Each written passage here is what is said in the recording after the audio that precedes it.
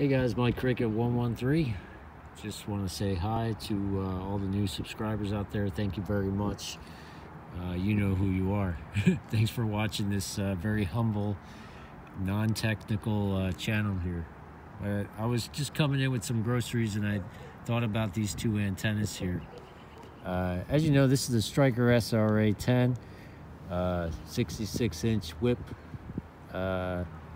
It's kind of center mounted on the car, and that's the whole thing. Mounting, I have mag mounts. You may have mag mounts. You may have mirror mounts, roof mounts, rack mounts.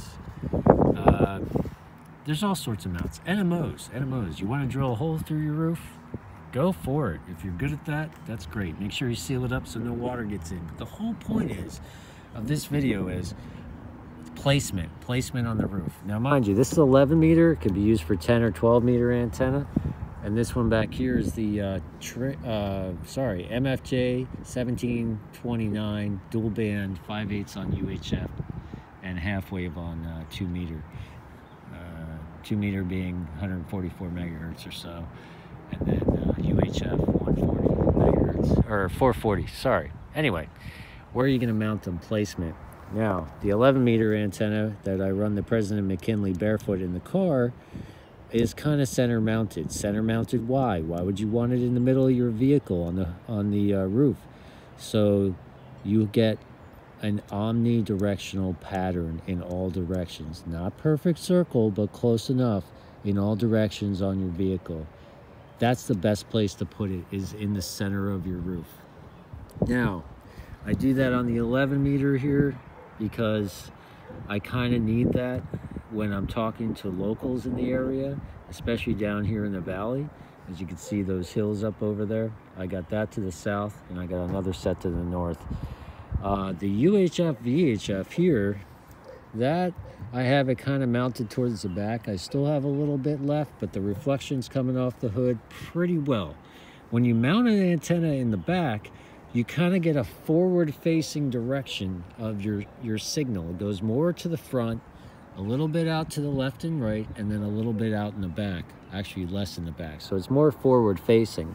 So if you're a truck driver, actually, that's a bad example. If you're driving the highway all the time, and you want to know what's going on the road 5 miles or so ahead of you, then yeah, you could have this more in the back because you're talking to the people that are in the traffic jam in front of you. But if you're talking local and things like that, or maybe shooting some skip, you're going to want this in the center. Now, I've been debated. I've moved this in the back, and I put the MFJ dual band in the center to have more omnidirectional for repeaters or simplex. And I'm probably going to swap these again at some point and put this back in the middle and this in the back. So it is what it is. Now, if you have a vehicle that you have it mounted on the front, say front left mirror, your signal when it goes out, when you transmit, it's going to go out to the right. And same as if it's on the right side, mounted on the mirror, it's going to go to the left, your transmitting signal.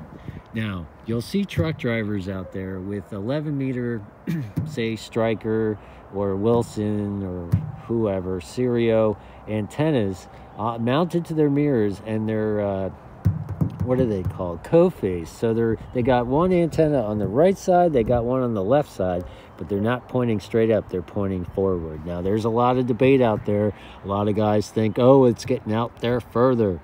All right, think about a vertical antenna.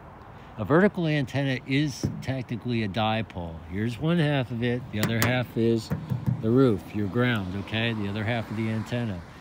Vertical polarization. Now, these gentlemen are putting their antennas on a tilt. Kind of look like, it's cool looking, yeah, mind you. But they're putting it on a tilt, like on an angle.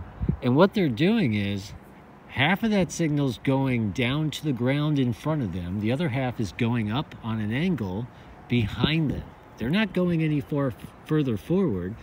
The signal isn't just coming out of the tip right there. Let's see if focus would work. Anyway, it's not just coming out of the tip. It's coming out of the whole length of the antenna. So keep them vertical, guys. Keep them vertical. Anyway, that's a debate. Maybe in the comments, you know, if you guys had situations or maybe you feel like you can hear better, or maybe you can get out better on your radio. I don't know, but that's just my point of view there, and I think I'm right on that respect. So anyway, just where you're going to mount your antenna. Like I said, the best place to put it is going to be smack dab in the middle if you can.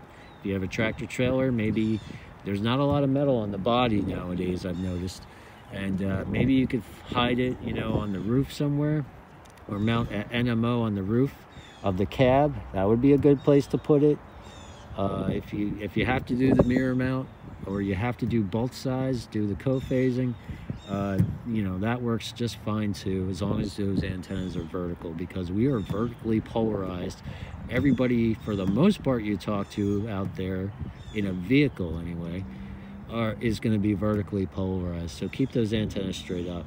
And if you can't mount it dead center in the roof, find the best place you can. A lot of these Ham and GMRS coaxial cables that are on these either monoband or dual band antennas, or tri-band, whatever, they don't really give you a lot of coax. This one here is RG8X. This one's RG858. This RG8X for the Striker, they give you 18 feet. So you have plenty of room to put it anywhere. And then these, I've noticed, even Diamond, MFJ, Comet, they only give you 13 feet. Well, 13 feet isn't going to get me to the center. It's only going to get me to about here, halfway in the middle. So it's a compromise either way. I wish they would give you more length on the antenna, honestly. So anyway, that's the case there. That's the case there. And yeah, I just wanted to mention that. Talk about antenna placements. If you're new to the game, or even if you're a seasoned vet, where do you have your antennas mounted on your vehicles? I'd be curious to know. Please leave that in the comments. This is Mike Cricket 113 on a chilly, breezy day. 7-3, keep playing with those radios, and I'll talk to you again soon.